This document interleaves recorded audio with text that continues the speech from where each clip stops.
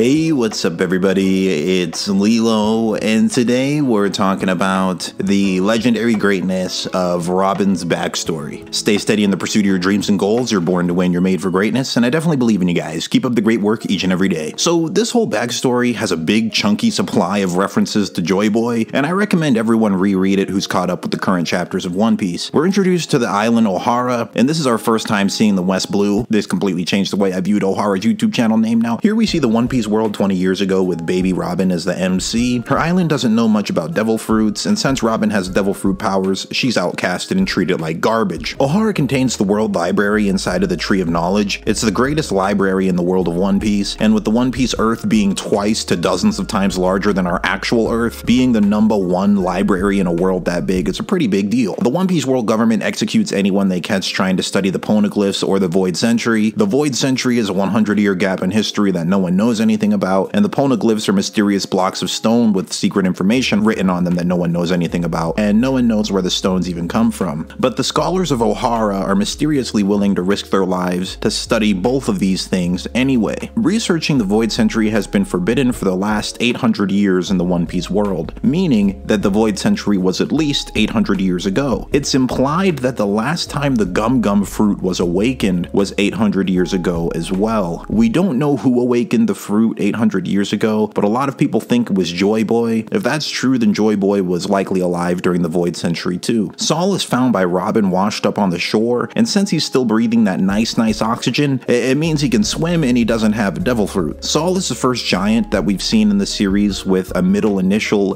D, and Saul reveals that there are gentle giants implied to be from different islands other than Elbaf, showing us that characters with the D initial can be species other than humans. Spandine is Spandam's dad, and he's the main big boy villain of this flashback. The two soldiers that are with Spandine, we don't know their names or much about them, but they are likely previous generation members of CP9 because they appear to use Zoro, and they personally guard the director just like the CP9 does currently. It would be interesting to see how strong these characters are. They may actually still be living as members of CP0. The Five Elders still existed 20 years ago. I wonder if it was the same Five Elders, and honestly I wonder how old the Five Elders are now. Maybe they've all been mutated by Vegapunk to live for hundreds of years or something. It's also revealed that the poneglyphs are scattered all around the world, but we don't know who scattered them, and we don't even know why they scattered them. The scholars are rounded up, and it looks like they might get executed. Then one of the scholars stands up and starts preaching some of those juicy details. Some of the One Piece Five Elders were on the phone, and the scholar says, "Hey, listen up, boss. We read some of those stones."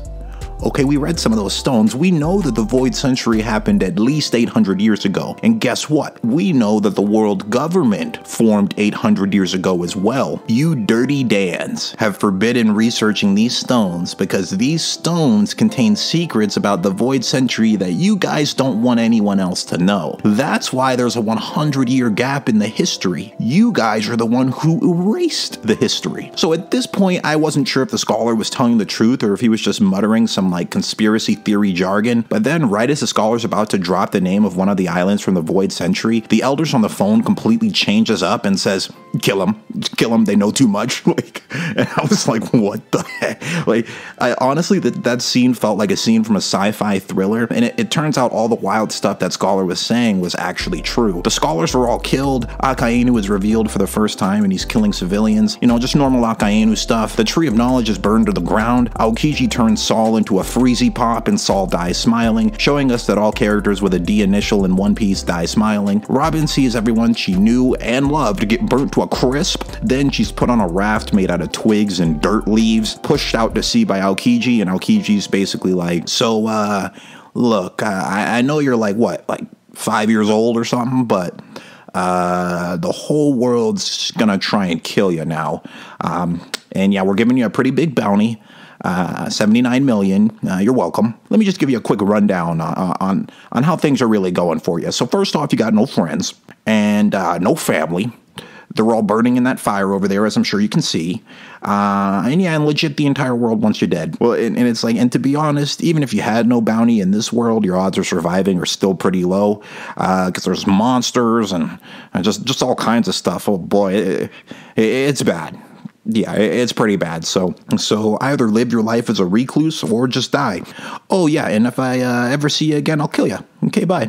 And so that's what Robin was left with at 8 years old. Most pirates who have big bounties are actually strong enough to protect themselves. Robin was a legit 8-year-old child, so weak that even the civilians tried to kill her, and she still survived anyway. I mean, putting that in perspective, it's basically like she beat Elden Ring without touching any grace points along the way. Also, her stealth and intelligence was so good that the Marines didn't get any pictures of her from age 8 all the way to age 28. That's why her bounty was just still her as a child, even when she was an adult. And Robin surviving all this crazy stuff proves that she had to become pretty powerful in order to survive those One Piece streets. And honestly, she'd probably do better in a fight against powerful opponents than most people would expect. So this flashback concludes showing us that for the past 20 years, every group Robin joined betrayed her and tried to get her killed the moment they saw the smallest fraction of how much trouble she actually was. Like, they would see one strong Marine show up and they instantly just abandon Robin, try and turn her into the Marines, all this stuff. Then we return to the present moment and we see the Straw Hats. The Straw Hats are the first crew to see the full picture of how big the evil chasing Robin really is. It's not just a couple strong Marines here and there that are after Robin. It's literally the entire world is after Robin. Basically, Robin's like an Eldian from Attack on Titan, just living in the One Piece world. And Luffy sees this, and his response is, I don't give one singular big one. She is my homie.